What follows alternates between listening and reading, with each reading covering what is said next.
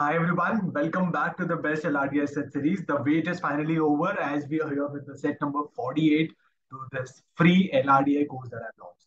Okay, if you have not completed the initial sets, I strongly recommend you guys to go to the portal and finish all the sets. In fact, I have put all of these sets along with 8 to 10 concept lectures directly on the portal. So all you need to do is go to this particular link, myprepzone.com. There you can see this course, Best LRDI Sets for CAT. You can enroll on this. This is for free. There is absolutely no charge on it. Okay. And all the sets and everything is covered by me only here. Okay. So if you're liking the series and if you're facing issues, you need something to constantly boost you up, I think this is the place.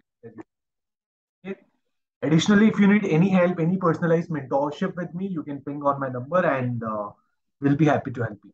With this, let's bring on the set. This is a very good set, particularly from the Venn diagram topic. Let's the entire steps remain same. You have to pause the video, attempt the set, and comment.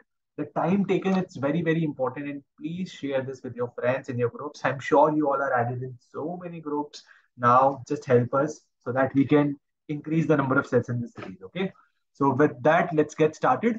The equation says in a library, a certain number of books were borrowed by its member during the month of November. Okay, great. I think this has to be April. This is not November. This is a typo. This has to be April. I think in some places it is November, in some places it's April. Though it won't make a difference, but I think it should be April.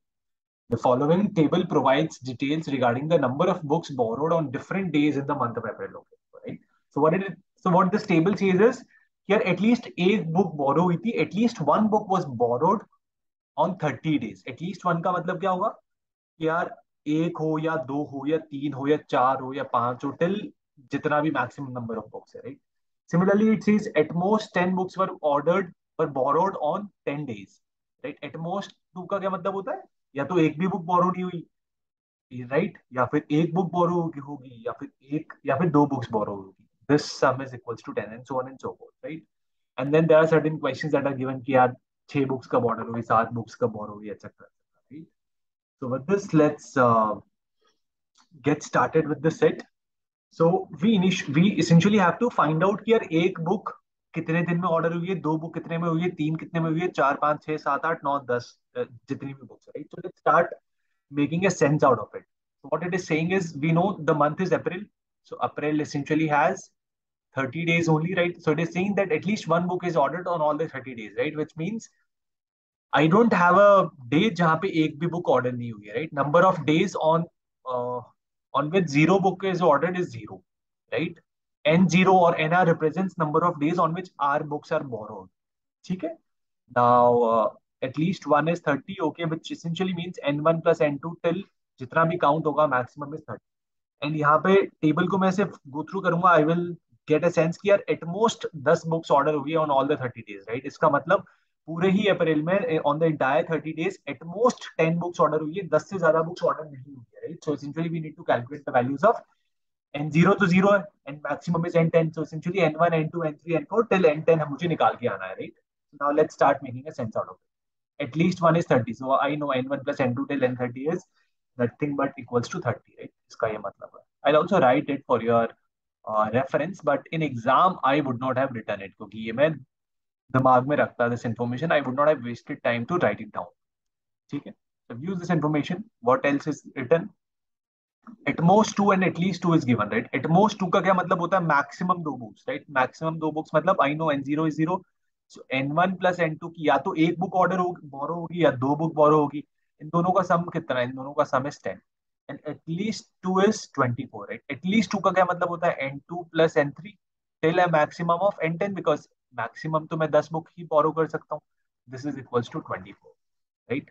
While a couple of you would be tempted to attempt this set using the Venn diagram, but the moment you see here 10 at least 10 तक चीजें, then you would leave it, right? It will get very difficult because this will be a 10 dimension problem, right? So I have these two information. Now let's just make a sense out of it. N1 plus N2 is this, N2 plus N3 plus N10 is this. So if I make a sum of these two equations, I will get N1 plus N plus twice of N2 plus N3 plus N4 till N10, and I know N1 plus N2 till N10 is 30. So if I just add these two equations and subtract the first equation from it, I will get the value of N2. जो कितनी होगी? N2 will be nothing but 34 minus 34 n2 हो जाएगा 4, right? So rather than this, let me make a table out of it. Yeah, number of days on which a book is ordered and number of books that are ordered, right? Number of books that are ordered. ऐसे एक मैं table बना लूंगा कि यार कब एक book order हुई है, 2, 3, 4, 5, 6, 7, 8, 9 and 10, right? I need to calculate and fill this table finally. ठीक है, so number of 2 is equals to 4. And I know if n2 is 4, n1 has to be 6, right? Because n1 plus n2 is 10, so this has to be 6. So use this to information. Similarly, at most 4 plus at least 4. This will be n1 plus n2 plus n3 plus n4. This will be n4 plus n5 till n10. So if I sum both of it, this will be 34. And if I subtract 30, I will get the value of n4, right? So n4 is nothing but 4 again, right?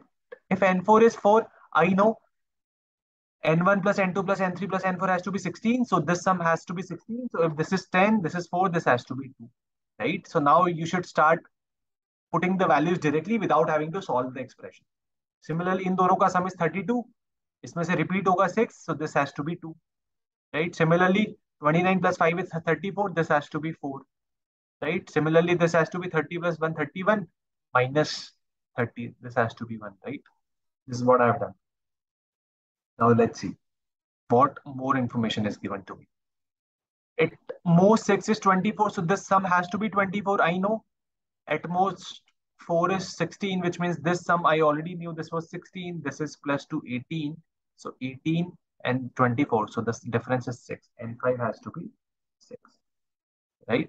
Similarly, at most 6 is now 24. So this sum is 24 and at most 8 was 29.